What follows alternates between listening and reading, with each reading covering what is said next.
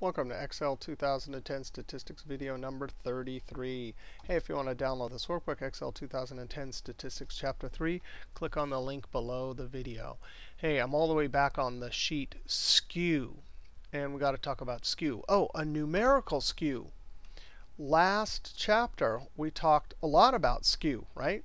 We talked about it in the context of looking at a frequency distribution, which is what skew is, right? Skew this direction. It means to the left, there's a few small values pulling the mean down, right? This is no skew. It's like perfectly bell-shaped. And this one means, oh, there's a few big values pulling the average, the mean up. And so in this video, we want to calculate a numerical measure of skew and also talk about the relationship between mean, median, and mode. All right, let's just get a preview here, and then we'll actually prove it to ourselves. We'll calculate some numbers. Here, oh, that slide is that slide doesn't work. All right, let's just go ahead and calculate it. We'll do it ourselves from our nice little pictures here and our data sets right down here. Skew. Now, there's the big, gigantic formula for how to calculate skew. You don't have to do that. Skew isn't even in Chapter 3 here. It comes up later, but it is important. We talked a lot about it last chapter in terms of frequency distribution. So what do you think the name of the function is? Skew. Pretty straightforward. It'll give us a numerical measure. Now, before we even do this, hey, if there's a few small values pulling the average down, what do you think skew is going to be? Positive, negative, or 0, right? It's called to the left because there's a few small values pulling the mean down, but it's also called negative skew because the skew will come out negative. So when we calculate it, it will be negative if this is truly the distribution here. So negative, oh, I already have the answer right there. I already did it the long way. All right, how about skew here?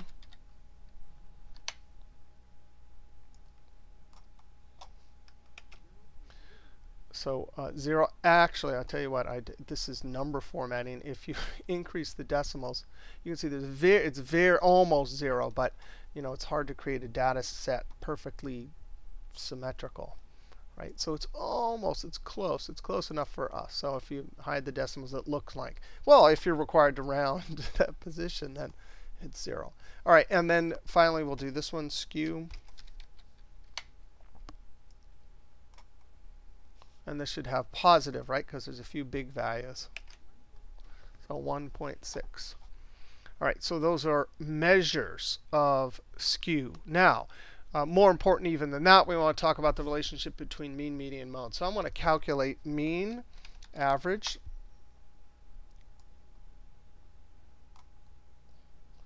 I'm actually going to copy that. Control-C, enter. Median, Control-V, enter. And then equals mode. I'm going to do mode.single. Now, notice these are relative cell references. So if you have data set up like this, you can highlight all 3 of your different formulas and copy it over using your little fill handle and angry rabbit. And you can see that it worked just fine.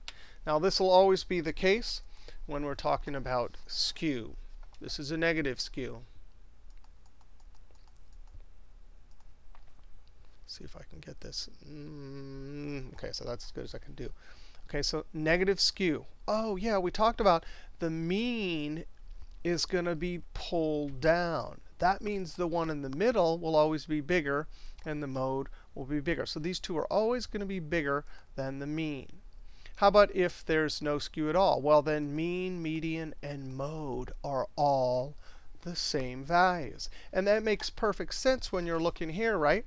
If this is a bell-shaped distribution, and last video we saw kind of what's called an area curve or a smooth curve. That's just something fancy we're going to do in Chapter 6. Really, when you look at distributions to see whether they're bell-shaped or not, you're perfectly, it's perfectly acceptable to do a frequency distribution histogram like this. But what do we see here, right?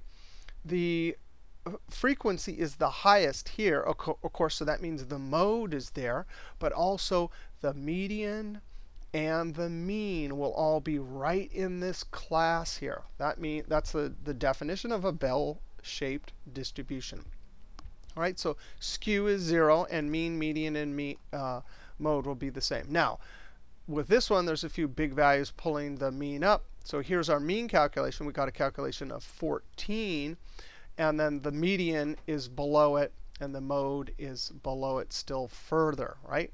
So the relationship is always the same for negative to the left, no skew, and positive. For positive, the order will go like this: mean, and then median, then mode.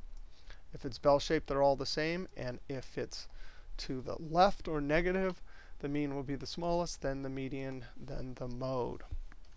All right, skew.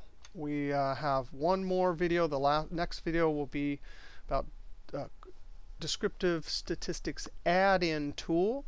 We'll see you next video.